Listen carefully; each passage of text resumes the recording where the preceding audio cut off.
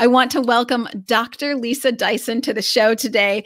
Doctor, thank you for being with us. You are the founder and CEO of Air Protein. Thanks for being here. There is lots going on in the innovative space with microbes, and they're sort of parallel to you in that no land, no water, no hormones, no antibiotics, these benefits of not being in the factory farm situation. And then there's also cultivated meat, of course, which is not a fermented process, but again, saving on land, water, time, hormones, antibiotics, et cetera. So how do you see Air Protein fitting into that landscape of novel proteins as we shift to a new global food supply system?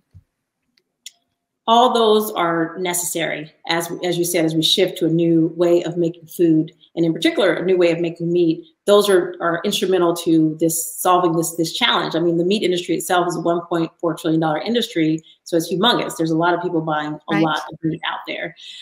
And what's different about us and what's unique is that we have this carbon negative process.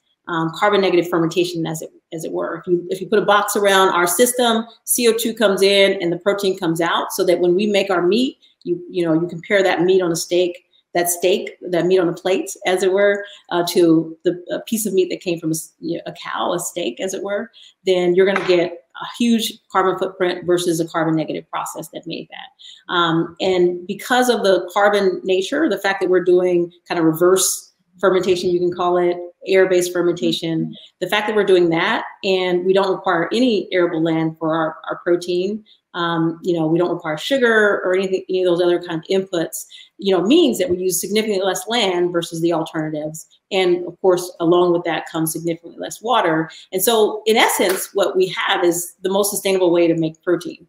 So that allows us to make ultra sustainable meat. And we're focused not just on the sustainability, although that's why we built the company, but we're focused on nutrition and delivering nutrients to consumers as well.